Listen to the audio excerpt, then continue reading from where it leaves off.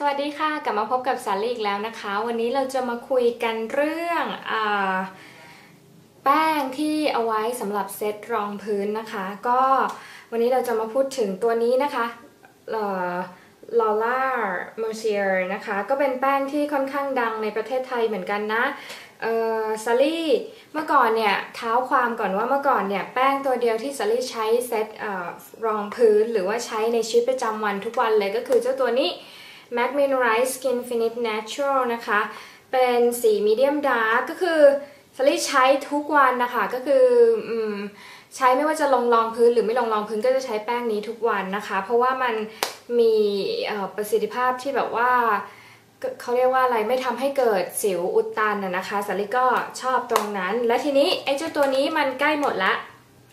ฮิตแพนแบบว่าสุดชีวิตละก็เลยจริงๆแล้วซาลี่จะไปซื้ออันเนี้ยอันใหม่เพราะซาลี่ใช้มาไม่รู้กี่ตลับแล้วก็คาดว่าหมดก็จะไปซื้ออันใหม่แต่ทีนี้มีrequest ถามมาว่าแป้งลอร่าเมอร์ซิเออร์เนี่ยมันดีไหมซาลี่ก็เลยแบบว่าเราก็ไม่เคยใช้นะ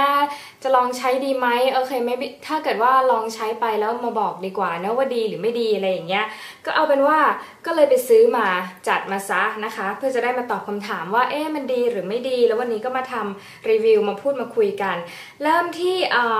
ราคาก่อนละกันนะคะที่เคาน์เตอร์อยู่ที่ 1,590 บาทได้ปริมาณ29 กรัมนะคะราคาจะใกล้เคียงกับเจ้าตัวเนี้ยของแม็กเนี่ยทีนี้มาดูที่แพคเกจจิ้งกันก่อนนะคะก็คือแพคเกจจิ้งจะเป็นแบบนี้เปิดมาก็คือจะเป็นลักษณะแบบนี้ค่ะ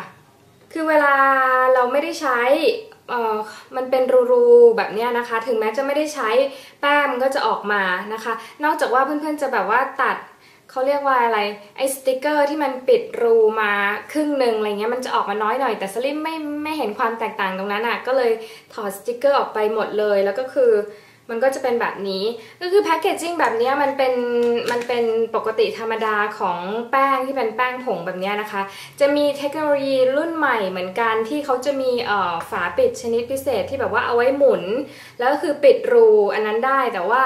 ไอ้เจ้าตัวนี้ไม่ได้ทำมาถ้าจะให้ซาลี่แนะนำรอล่านะก็คือทำแบบนั้นดีกว่าที่แบบว่าหมุนแล้วก็คือมันจะปิดรูแล้วเวลาเ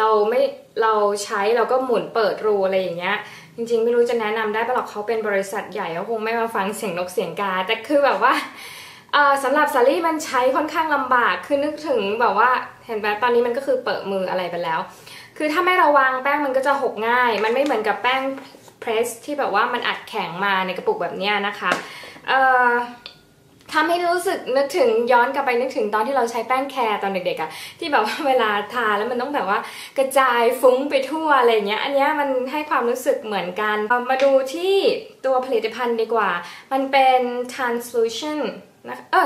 ขอโทษมันเป็น translucent นะคะก็คือลักษณะของมันก็คือจะเป็นแป้งโปร่งแสงที่สามารถปรับให้เข้ากับสีผิวของเราหรือว่าของฟาวเดชั่นอันนั้นให้มันกลมกลืนนั่นเองถามว่าสำหรับซาลี่สีผิวขนาดนี้มันเป็น translucent ไหมซาลี่ว่ามัน a little bit ก็คือมัน ashy ก็คือภาษาอังกฤษเขาจะเรียกว่ามัน ashy ก็คือคล้ายๆผงถ่านนะเวลาที่เราเผาถ่านแล้วมันจะเป็นสีขาวๆแบบเนี้ยก็คืออธิบายเป็นภาษาไทยไม่ได้อะขอโทษนะเวลาที่เราทาลงไปบนสีผิวถ้าสำหรับคนสีผิวขาวเอางี้ดีกว่าถ้าเป็นคนผิวขาวมันอาจจะแบบเป็นแป้ง translucent อย่างที่เขาว่าเพราะมันอาจจะแบบกลมกลืนกับสีผิวของคุณแต่ถ้าสำหรับซาลี่ตอนแรกซาลี่ก็คิดไปเองหรือเปล่าวะว่ามันแบบว่าจะแบบเขาเรียกว่า ashy ที่คือมันแบบมีขาวนิดขาวขุ่นนิดอะไรอย่างเงี้ยคือมันไม่ได้กลมกลืนไปกับสีผิวมันไม่ได้โปร่งแสงแบบนั้นรู้สึกว่าตัวเองคิดไปเองหรือเปล่าแต่เผอิญไปอ่านรีวิวที่เมืองนอกเขาจะมีคนเขียนไว้มีคนประสบปัญหาเดียวกันกับเราฉะนั้นคือแบบเราไม่ได้เป็นคนที่แบบคิดไปเองคนเดียวมีหลายๆคนที่เขาประสบปัญหาเหมือนกันกับเราน่าจะคาดว่าน่าจะเป็นคนสีผิวที่ค่อนข้างค้ำหน่อยเพราะว่ามันทำให้เกิดปฏิกิริยาอะไรสักอย่างคือมันไม่แบบว่าโปร่งแสงเหมือนคนผิวขาวนะถ้าคนผิวขาวจะไม่มีปัญหานี้ก็ได้เพราะว่าแต่ละโปรดักต์มันใช้หรือว่าผลลัพธ์มันแตกต่างกันสำหรับตัวผู้ใช้ อยู่แล้วใช่ไหมคะอันนี้ก็คือถามว่ามันคุมมันไหมมันก็ไม่คุมมันก็เจ้าตัวนี้ถามว่าที่สลิดชอบมันไหมชอบมากแต่ถามว่ามันคุมมันไหมมันไม่คุมมันเหมือนกันก็คือเราต้องรีแอพพลายตลอดทุกๆประมาณ1ชั่วโมง2ชั่วโมงถ้าสำหรับคนหน้ามันนะถ้าคนหน้าแห้งน่าจะไม่มีปัญหากับการรีแอพพลายหรือว่าต้องทาซ้ำบ่อยๆสำหรับสลิดคนหน้ามันเนื่องจากว่าเราต้องแอพพลายแบบว่าทาทุกๆชั่วโมงหรือ2ชั่วโมงเนี่ยมันก็เกิดปัญหาว่ากระปุกใหญ่ขนาดนี้ฉันจะพกใส่กระเป๋าเครื่องสำอางมันก็ลำบากนะและกับการที่แบบว่าบางทีไอ้ตัวเนี้ยสลิดไม่ไมล์ที่จะแบบว่าเปิดออกมาแล้วก็แบบว่าใช้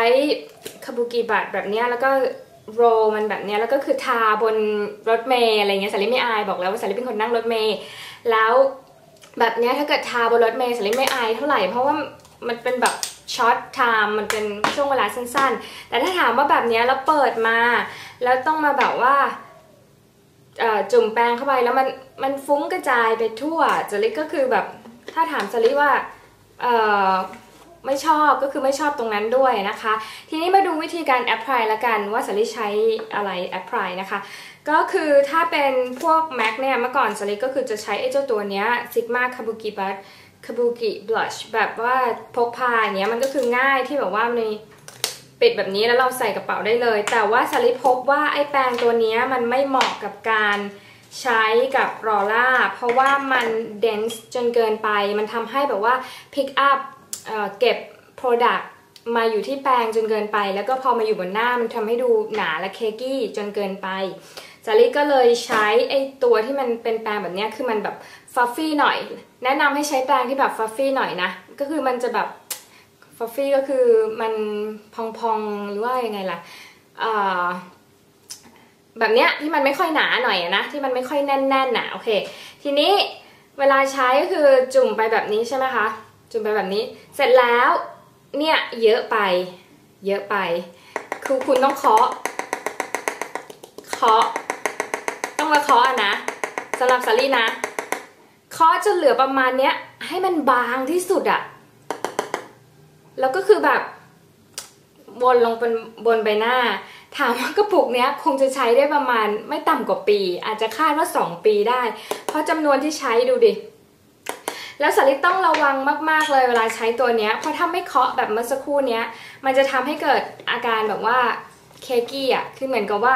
คือสลิดลองเจ้าตัวนี้มาสักพักหนึ่งละประมาณ3 อาทิตย์ได้ละก็คือรู้สึกว่าวิธีที่ดีที่สุดอันนี้คือวิธีนี้คือต้องเคาะจนกระทั่งมันเหลือน้อยที่สุดแล้วก็คือทาลงบนหน้ามันต้องระวังอ่ะสลิดรู้สึกว่าเป็น Product ที่ต้องระวังในการใช้มากคือตอนใช้เนี่ยอาจจะเป็นเพราะจิตตกนิดหน่อยเพราะว่าไม่เคยลองหรือว่าไงคือส่องกระจกตลอดเวลาเพื่อที่จะดูปฏิกิริยาแล้วก็ reaction ของมันว่าเป็นยังไงกับสีผิวเราอะไรอย่างเงี้ยคือตอนช่วงที่ใช้เนี่ยจิตตกถ้าใครเจอสลิดเนี่ยแล้วคือแบบทำไมพี่สลิดส่องกระจกบ่อยจังวะเมื่อกี้ก็ส่อง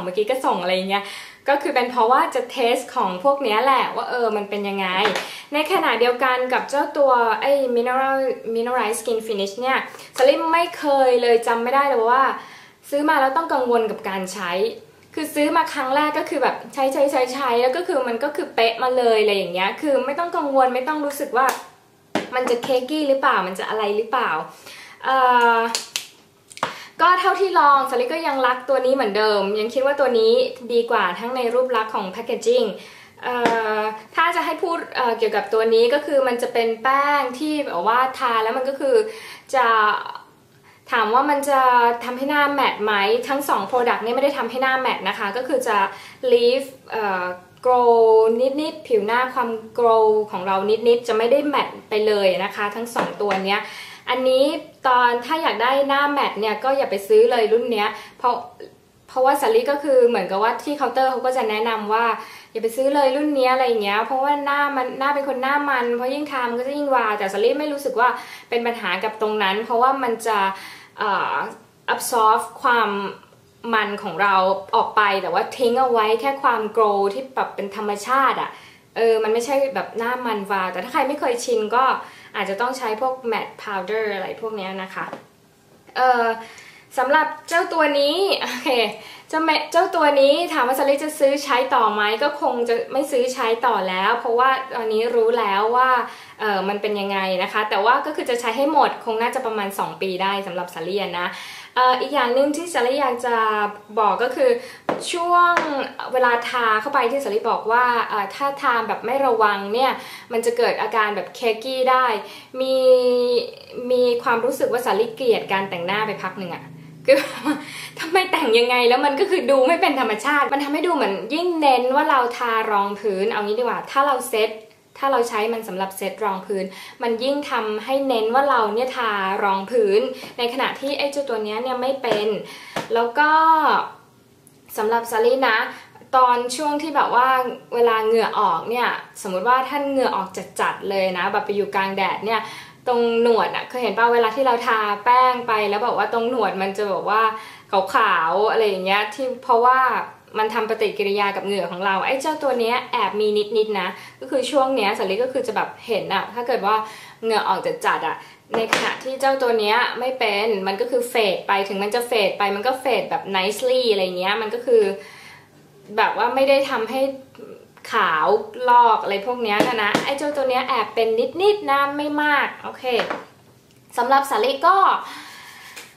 พูดมาแค่นี้แหละนะคะอาจจะเป็นเพราะว่าซารี่รักเจ้า Mineralize Skinfinish มากนะคะก็เลยเจ้าตัวนี้ก็เลยยังท็อปไม่ได้นะคะยังไม่ท็อปขนาดนั้นถามว่าไอ้เจ้าตัวนี้ดังไหมที่เมืองนอกซารี่พยายามหารีวิวเหมือนกันนะหลังจากที่ซื้อมาแล้วเนี่ยอยากจะดูว่าคนอื่นเขารีวิวกันยังไงนะคะก็แทบจะไม่มีนะไม่เกินประมาณ10วิดีโอได้มันไม่ค่อยดังอะไรอย่างเงี้ยสำหรับที่ฝั่งตะวันตกของเขาอะนะคะแต่ในเมืองไทยเนี่ยคนค่อนข้างจะรู้จักเพราะว่ามันมีแบบบล็อกเกอร์มาเขียนอะไรอย่างเงี้ยในเว็บไซต์ก็มีคนมาเขียนมาเชียร์อะไรเงี้ยถ้าสำหรับซารี่ก็มีแค่นี้แหละมันเป็นประสิทธิผลที่มันเกิดขึ้นกับการใช้ของซารี่แต่ว่ามันจะไม่เป็นแบบนี้กับทุกๆคนหรอกเพราะว่าซารี่ก็ได้อ่านรีวิวอะไรเงี้ยมีหลายๆคนที่เขาชื่นชอบฉะนั้นเพื่อนๆก็ใช้วิจารณญาณเอาละกันนะคะดูว่าตัวเองเป็นคนสีผิวแบบไหนเป็นคนสีผิวแบบซารี่หรือเปล่าหรือว่ามีกิจวัตรประจำวันเหมือนซารี่หรือเปล่าอะไรอย่างเงี้ยก็ถ้ามีคอมเมนต์มีคำถามอะไรเกี่ยวกับ Product ตัวนี้ก็คอมเมนต์มาถามได้นะสาริจะรีบตอบให้สาริชอบอ่านคอมเมนต์ของเพื่อนๆแล้วก็ชอบตอบคอมเมนต์ของเพื่อนๆด้วยนะคะ